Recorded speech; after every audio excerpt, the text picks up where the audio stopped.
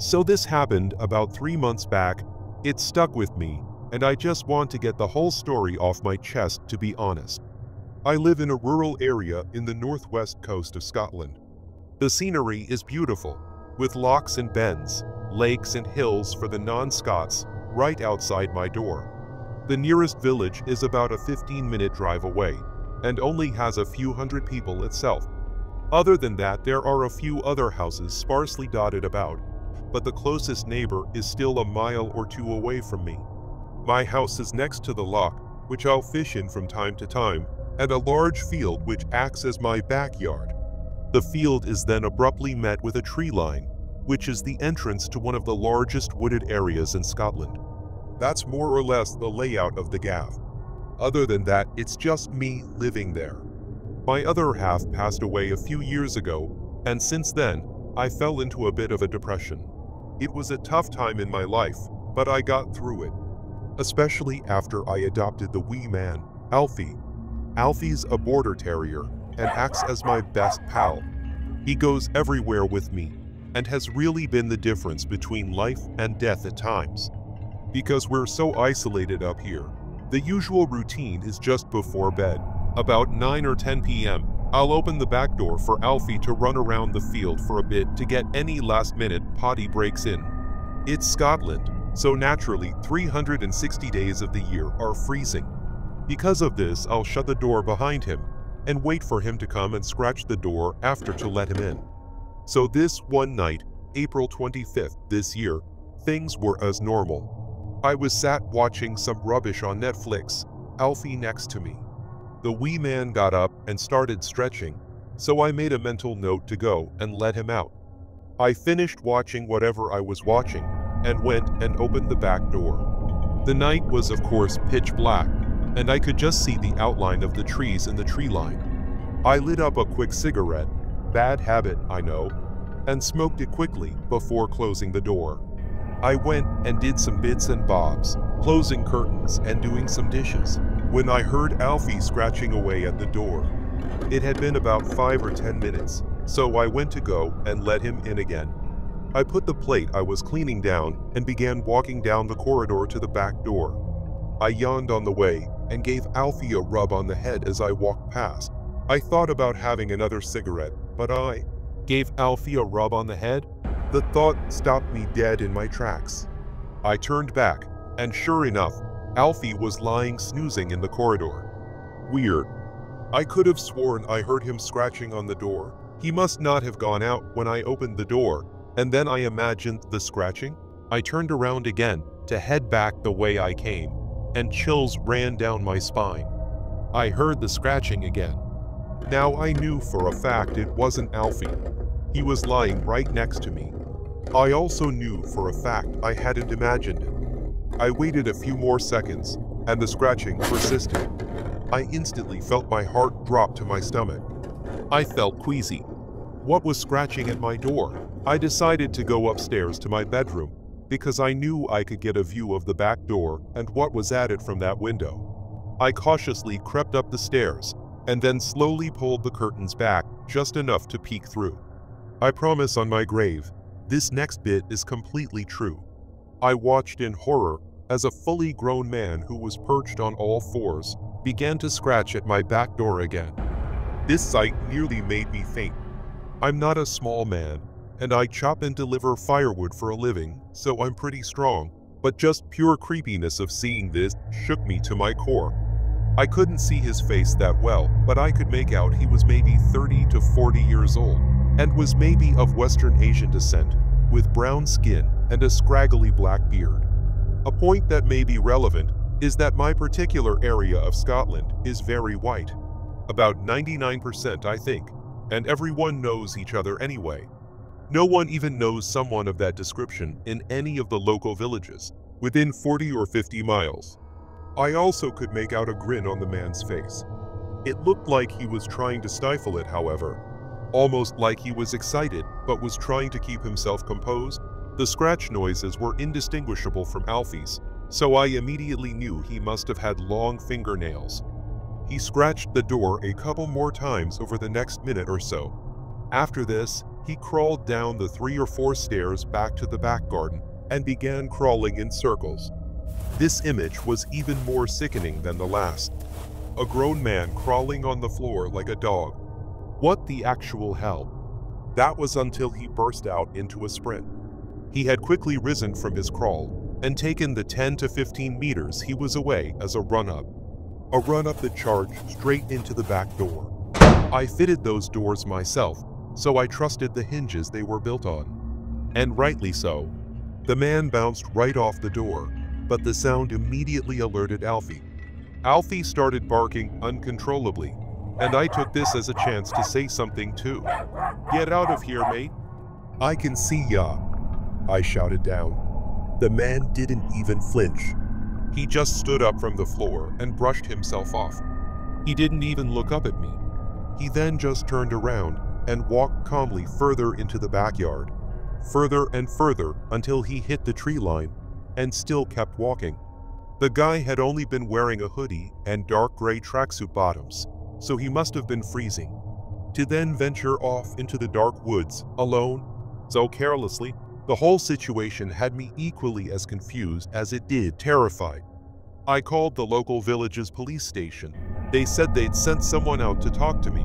When the officer got here, I told him the story and recounted the man to the best of my abilities. But after I finished recounting the tale, all I got was "Are ya drinking again?"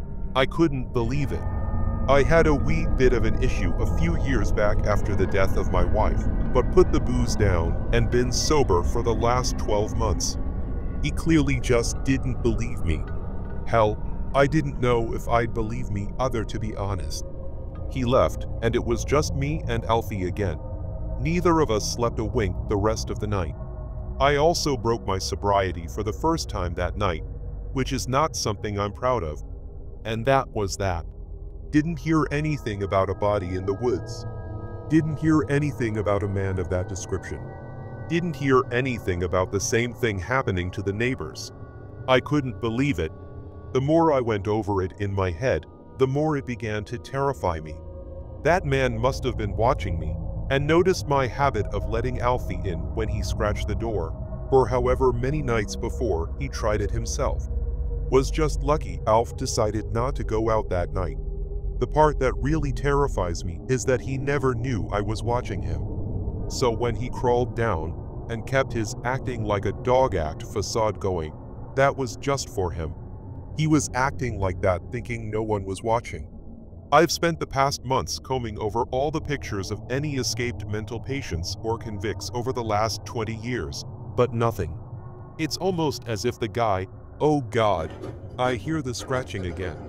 I hear the scratching at my door again, and Alfie is at my feet. It sounds slower this time, and deeper into the wood of the door. I am gonna go and confront this bum. Wish me luck. I'll update when it's over.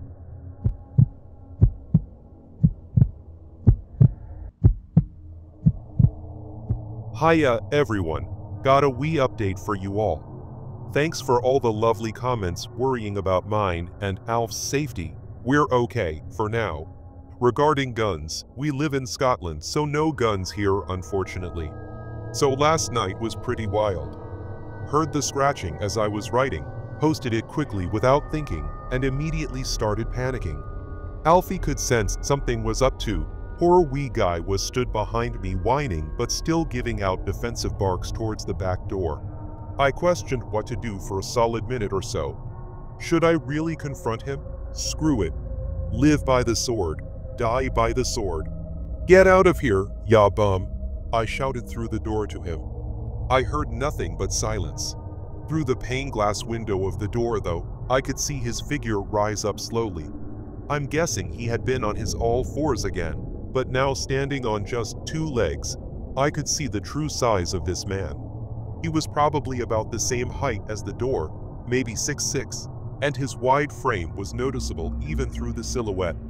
Damn, all that bravado out the window now. He lifted his arm back, and I thought he was about to try and smash through the door with punches. But he tapped so gently on the glass pane it was barely audible. Other than that, it was silent. The slight buzz of the television and the living room clock ticking were the only sounds present, until he broke that silence. "Ah, but mister, please let me in," he said, in a voice imitating a little girl. It was clearly a grown man's voice, but he had raised his pitch and even put on this slight childish lisp to give the impression he was a child, which he clearly wasn't. "I want to go and swim, mister. Get away, mates. Your knee right in the head. Gonna give you to 5, and if you're not gone, there's gonna be trouble. Understand?" Silence once again. 1, 2, 3. I heard footsteps walking away down the back steps again. Thank God. He's going. That relief was short-lived. That hole in my stomach opened again when I heard him going around the side of the house. And this time, he was running. I instantly panicked. Shoot! Had I locked the front door? I sprinted down the corridor to the front door, Alfie at my heels, and turned the key as soon as I got to the front door. Not even a second after the door bolted locked, the handle started jittering. He was trying to open it. He tried 5 or 6 times, and when he realized it was locked, I heard this tiny giggling, as if he was just doing it to himself. This game was genuinely funny to him. I waited a few minutes before going to the window by front door. It was, of course, the same man. He just stood there, staring at the door, trying to will it open with his eyes or something. That was when he turned, eerily slowly, and looked straight at me through the window. Even though it was dark, I could still make out the crazed look in his eyes. I could see a lot of people theorizing Kelpies or some other Celtic myth creatures, but ni chance, this was the crazed look of a man who had lost touch with everything, lost touch with any shred of sanity he had. He then spoke one last line in his childish imitation voice, one last line that stayed with me. "I'm going to go and swim with your wife now." What the? How did this prick know her? How did he know her name? How did he know? What happened? I was frozen in fear, in anger, in shock. By the time I looked back at the front door, he'd gone. He was calmly walking away, the same way he'd done into the forest that night a few months back. He was walking away, this time to the lake. He walked and walked and walked, before walking straight into the dark water. Hey, I know it's summer, but it's Scotland. That water is still freezing, especially at 3 in the morning. He swam around the corner, a sort of breaststroke, and I didn't see him again. I sat there, me and Alf, shaken to my core once again. What the actual hell? That last comment, who was this man? I took myself off to bed, in a zombie-like state, and woke up this morning in a daze. Surprised I even got some sleep last night. Who was this man? Why had he been trying to get into my house? What did he want? How did he know my poor late wife? So many questions. So there I was this morning, lying in bed with Alf, reading through Reddit when I fancied some coffee to start the day. I went downstairs to the kitchen, and you can imagine my horror when the kitchen floor was covered in water. Water that was clearly from the lake outside.